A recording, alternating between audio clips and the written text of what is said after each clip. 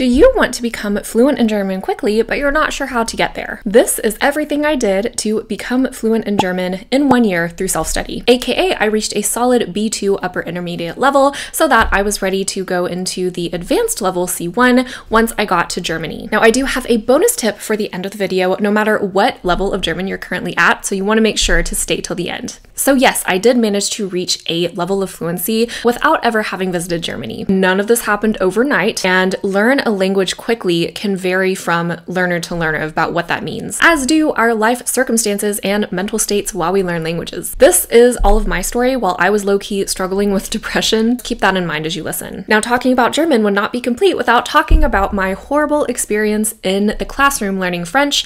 I thought that I was the worst language learner out there. I thought that I would only be capable of learning the basics in any language. I had 4 years of learning French with a really bad teacher. I am a huge proponent of language learning being half study and implementing the strategies that you need to whatever proficiency level you want to reach, and half mindset plus managing self-talk and our own insecurities that can show up in a myriad of ways as we learn languages. For French, I lacked both a growth mindset. I had so many insecurities and I just didn't believe in myself, so I wasn't going to try and implement any sort of tips or resources that I found online anyways. So note that I went into wanting to learn German with this exact mindset. Now, before college, I had traveled around a little bit with my family internationally. I wanted to be able to travel without them, and I knew that I wanted to escape my problems in the United States, which obviously isn't realistic, but it never stopped me from hoping and fueling my motivation. I originally picked German because I knew Germans in my generation spoke really good English, and I thought, well, maybe if I try to speak the basics with them,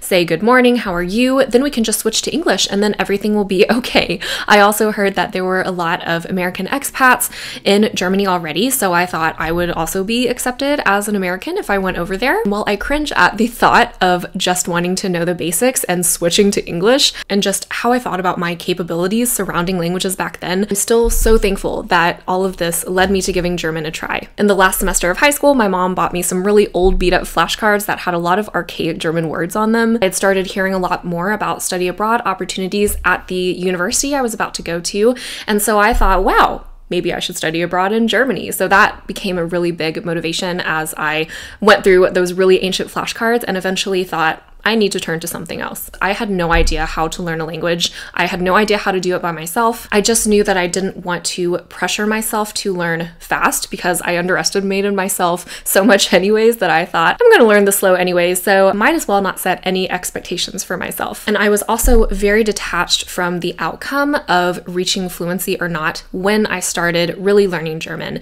And that was a big key to my overall success now that I look back on it years later. But just going back to the mentality of, oh, I'm just going to learn the basics, I switched from the flashcards and I went on the resource links for my college website under the German department, and I found the best resource that I've ever used for German, which was fluency.com. Now, I started with the grammar section worksheet, but there were so many other topics to cover, like vocabulary, literary recommendations, culture, song lyrics that were transcribed. For grammar, it had everything that you needed to know in order to reach a B2 level. The teacher, who is a professor at University of Wisconsin, she really breaks down complex grammar concepts into digestible pieces of information, so you never feel overwhelmed when you are working through her worksheets. I started with that very first worksheet and went down the list with the nominative case, and this is how I discovered I really liked grammar, and I really liked finding patterns within the grammar. And all of that snowballed into me wanting to go beyond the basics because I wanted to understand more complex grammar. It was just so interesting to me. Now, in that last semester of high school, my fourth class of the day was a study hall that was dedicated to finishing homework before you had to go home. I opted to just do all of my other homework for my classes at home and use that fourth class to sit at the same computer with the same exact resource for going through those grammar worksheets of Fluency and working through that 30 minutes per day without fail. It was at the same time, same location. With that consistency, even though that class was already a part of my day anyways, I didn't understand how effective it was at maintaining consistency and make sure I studied German at least 5 times a week. I was also on a budget as a student, so I loved going to the library anyways and went to the German section one day, picked up Living Language Beginner to Intermediate course with these CDs, and started reviewing some of what I learned in the worksheets in that same book. At this point, I was not working working on speaking with anyone. I am still a very big introvert, and back then I was super shy, totally scared of people, but I came up with a way to start talking to myself before I talked with an actual person.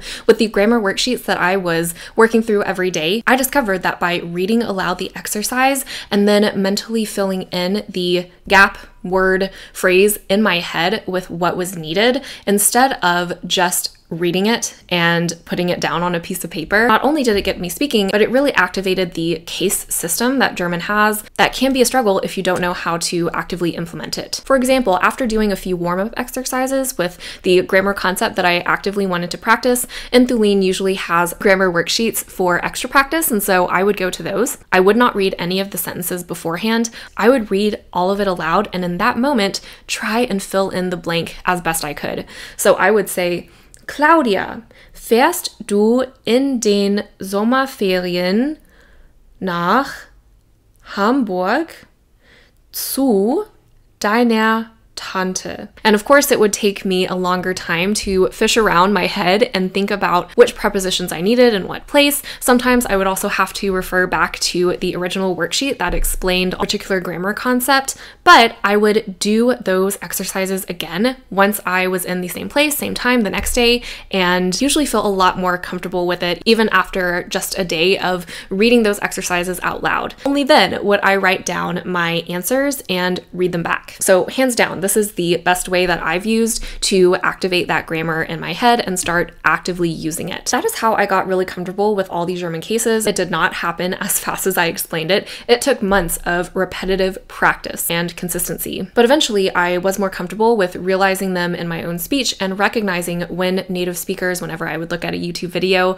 would use them as well. Now, to really make sure I got my grammar down as time went on, I started using Quizlet, writing down example sentences with each grammar case. So nominative, dative, accusative, and genitive. I would put this all in a flashcard deck and would hit play and repeat. And I would listen to this flashcard deck over and over and over as I went through campus on a walk or did a small commute into town, etc. Until it just became second nature to understand how the cases were working in that sentence. I did the same thing with any vocabulary word that I didn't want to forget and put it in a separate Quizlet flashcard set. Now I started to branch out into more resources at this point. I still wasn't in college yet. I had a lot more motivation to improve my German and just see where it went. So I started subscribing to Learn with Oliver. Their newsletter came daily to me. And they also have a system of spaced repetition flashcards, but what I really liked was that their daily newsletter was always a reminder. Make sure I review my words of the previous day for about 5 minutes in the morning. Whenever I saw a new word or forgot a word on the list that they gave me in the newsletter, I would immediately look it up and write it down in my flashcard notes. And then in thinking about, how do I do my best on this proficiency test, I had to go through the process of self-reflection. I had to wonder, grammar worksheets and textbooks are great, but what about actually producing the language with an actual person? I was scared of making mistakes, even though my flashcards were on repeat in my head all the time, but I needed somewhere to produce the language because I knew that eventually in whatever class I got accepted into for my university, I would have to learn to speak in front of people. Also, I did want to make sure that my listening was as good as my speaking because I didn't want to be at the level that I was for 10 years with French, which was I understand everything really well, but I cannot speak. At that point, I went on HelloTalk and languageexchange.org to find different language partners. Now, I also went on Omegle, that was back in 2017, to filter by the language and then get to talk with Germans who are also using the chat room. Obviously, had to sort through all of the creeps on there, but once I got to an actual person that was worth my time, I enjoyed speaking. And as I have honed my proficiency in speaking, I have discovered that some of the people I talk to fall into a few categories. Now, one of those categories is obviously teachers and tutors will give you all the time you need to formulate your ideas. Second group would be non-teachers, and under that, there would be natives who would be empathetic and trying to help you with what you wanted to say. There would be natives who would lose patience with you and didn't care that you were learning. And then there were natives who weren't teachers, but were willing to help you reformulate what you wanted to say and genuinely enjoy talking to you, like you don't feel like you're a burden on them when you're learning. And they'll even let you in on the slang of the language. That group is what I found the most on Omegle, just going through the chat rooms. I would usually use the video and audio feature, but it did give me the spontaneous feeling of talking to someone, even though I knew that I could exit at any time, of course, and I wasn't there physically with them. Also would know I would never have to see them again in case I made a really embarrassing mistake or something like that. Needless to say, I got really, really good at introducing myself considering the amount of people you pass by in those chat room settings. I also created a system for speaking to myself whenever native speakers weren't around, or when I wasn't on Omegle, or when I just didn't feel like doing grammar worksheets all the time. I set a timer for 10 minutes, I picked out a topic I was already passionate about, and I would ramble and imagine just talking to my best friend. And then I proceeded to do said rambling until the timer went off. I would then write down any phrases that I had trouble expressing. I would add those expressions into my flashcards at the end of the small speaking session. And moving about day to day, I started to also ask myself, what am I not doing that native speakers are? They talk to themselves in their native language all the time, so I tried to mimic that. I was between a low and high intermediate speaker at that point, and so I would force myself to think about what I wanted to say in German all the time in my head. And while it never got super easy, it did get better and less intimidating the more that I worked through everything myself. I also found just YouTubers who are really big in Germany for their comedy stunts and overall entertainment channels in general, which is usually what I wouldn't watch, but I enjoyed learning the slang and how English and German were combined by these speakers in my generation. Some of my favorites were Leser Luca and Julian Bim, and then I started looking at different songs that were included in the top 100 Germany list for the radio. Once I dived into one song, I went down a rabbit hole, found some other great singers that I liked, and I literally memorized all of the text. I listened to them so much. But my favorite artist will always be Johannes. So at that point in my studies, I was immersing myself in as much listening as I could from authentic speakers. I was trying to talk to myself a lot more, still relying on Omegle instead of a regular language partner to get my speaking in. And I felt that I was doing as much as I could up to this point to do my best on the proficiency exam. So I went in to take the exam. I got placed into an advanced literature class where they do not teach you any of the language. You are expected to read, write, and speak it at a upper intermediate level. And I was scared and surprised because most of the students had already had about 3 years of college German, and they most likely had the language in high school too. So I was very intimidated, but I also wanted to impress them at the same time, just being that little first year student. I was also super inspired by how well they spoke in German. I had class with the rest of the students 2 times a week for my very first semester in college. I swear, I translated every single word in my college textbook for the reading passages. I'm not even kidding. It really helped though that I had a really encouraging German professor that whole time who obviously did believe in me. And this German professor held Kaffeestunde every Friday. Now I know in different language communities, there's a lot of talk of, I love speaking with native speakers, but in my case, I loved speaking with non-native speakers who were a few levels above me, but they still made their mistakes sometimes. They still sometimes had a small accent. And just noticing what would probably be perceived as imperfections and not ideal if you wanted to reach an advanced level in German, that still got me inspired, and it humanized these speakers a bit more so that I then felt more confident as a lower intermediate speaker and even trying to initiate more conversation with them. There were some set phrases that you learn in every language, and I would hear what these more advanced non-native speakers would say at the Kaffeestunde, and I could easily memorize them because I remember their face and who they were and how they said the expressions. So that was a nice bonus of going to those sessions. I also remembered the mistakes that they made and how they were corrected. Eventually, seeing that others were not perfect, but still went out of their way to talk to native international students who came to visit us, I was inspired to do the same thing. As I said before in the beginning, I was very depressed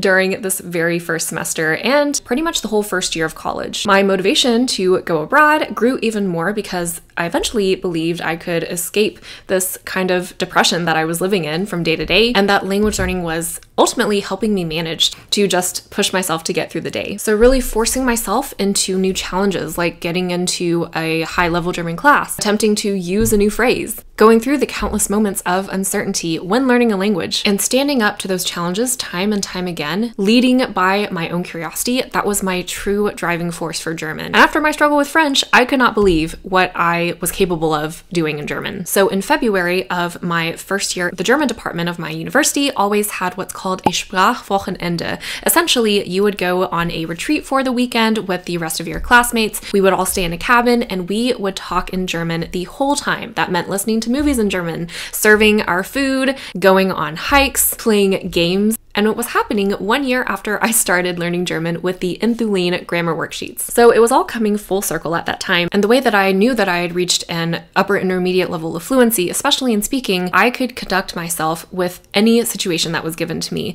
especially with native speakers. They had told me how close my accent was to a native speaker's in German. I could stay in German the whole time, and I even knew vocabulary that the older students sometimes didn't even know. I had also roomed with one of the international students from Austria, so I could even talk German in our dorm rooms together. That was one of the most satisfying weeks that I think I will ever have in all of my years of language learning. Now, after Sprachwochenende ended, I found that my motivation for German began to wane a little bit just because my depression was hitting me a lot harder. And after returning, I had found out I got accepted to a study abroad program in Italy, and it would come right before I was supposed to leave for Germany. So again, I had a new language and a new culture that I wanted to prioritize to get ready for that experience. And after this, I actually took a break from German for about 7 months. And also my success with German inspired me to think I could accomplish the same thing in Italian before I actually went abroad. So it wasn't until I really got back from Italy that I tried to brush up on my German again. I immersed myself in German language exchanges through Hello Talk. I talked to myself as much as I could. I listened to series, signed up for as many German classes as my class schedule would allow in college, and listening to the German YouTubers so I could really get that authentic sound of the language, given I did not have any financial or familial responsibilities at the time. So that was definitely a big advantage for why I could immerse myself so heavily during that summer between when I returned from Italy and when I left for Germany. But the ultimate achievement I had was actually buying a full audiobook in German. It was Girl on the Train, but completely translated. And I remember listening to a bit of that every single night before going to bed, and I could listen to it without any sort of dictionary. That was truly when I knew in my heart that I was ready for my study abroad experience, ready for any spontaneous situation that could come my way, and really trust that even though I may not have had all of the exact vocab, I knew to trust myself enough to talk around any situation that I needed. My adventures, of course, did not stop there. I had tons of failures and disappointments in both German and Italian, and I disclose a lot more of that in my Language, Wellness, and Identity podcast, which you can also find on Spotify. The link to check it out is in the description below. Find me also on Patreon, where you will get an even more in-depth look at a lot of my language journey that I was not proud of, but give actionable advice on how to navigate those really negative feelings that I think a lot of us tend to ignore when we are on the high of learning a language and chasing our endless accomplishments. All of my journey was a lot messier than how it appears in this video. So the main takeaways that helped me become fluent in German quickly. Number one, I had a clear purpose from the beginning. This helped me determine where I needed to start, but more importantly, it helped me to keep going. Learning a foreign language is demanding. It takes time, no matter what you may see on the internet. Number two, I stuck to my resources consistently and I didn't get distracted, especially at the beginning. Overwhelm of resources is a big factor. We're taking more time to absorb information, and loading ourselves up with even more to learn is not really going to help us until we get to an intermediate level where we can process our language faster and apply more. Number three is I started with grammar as soon as I knew I wanted to become fluent in German. German is more of a grammatical language than Spanish, for example. So if you really want to get past the low intermediate stage in German, you really want to cultivate your understanding of the German case system, because that is the foundation of everything else you will encounter, especially in the upper intermediate levels. I also had a wonderful mentor who was my German professor. Sometimes they come into your life. Sometimes you're going to have to seek them out through tandems, taking a class, networking, etc. But I really advise you to search for one because it'll make all the difference in your learning if you have the resources to someone on the sidelines believing in you the whole time. Now, keep in mind your mindset as well as your circumstances that might differ from mine. As I said before, learning a language as an adult is half strategy application and half mindset. And being kind to yourself, especially when you have the perception that someone is doing something better than you are, learning faster than you are. And I'll tell you right now, I was a student with no money, but I also had no debt. I had energy I could devote to my studies whenever I wanted to, with a lot less responsibility in general. I got to take literature classes at a private university in the United States, and I was surrounded by others who were better than me, but also encouraged me. And I know not everyone is going to always have this advantage of being surrounded and supported by their network. Also too, I actually wanted to learn the language, and I know some of us are in a way forced because of our life circumstances to learn a language. So the definite urge and desire that I had laying the foundation for me to skyrocket my progress with German definitely played a huge role in that. Also, to put this in perspective, it took me 10 years to reach the same level speaking in French that I attained in German in 1 year. So your mindset and putting things into perspective is crucial to staying true to your own journey, still practicing self-compassion with yourself, not wishing you were having my language journey or someone else's. Also, bonus tip, if you are searching for more resources currently, make sure you check out this video for a complete guide to free German resources at every level. Again, please keep your well-being in mind as you continue with your language journey. Make sure to comment what your experience has been with learning German. Remember, your language learning story matters no matter where you are on your journey. Be kind, be vulnerable, be gentle to yourself when things don't go as planned. Lead always with curiosity, and you're going to be very pleasantly surprised where your language learning can take you. That's it for today, everyone. See you next time.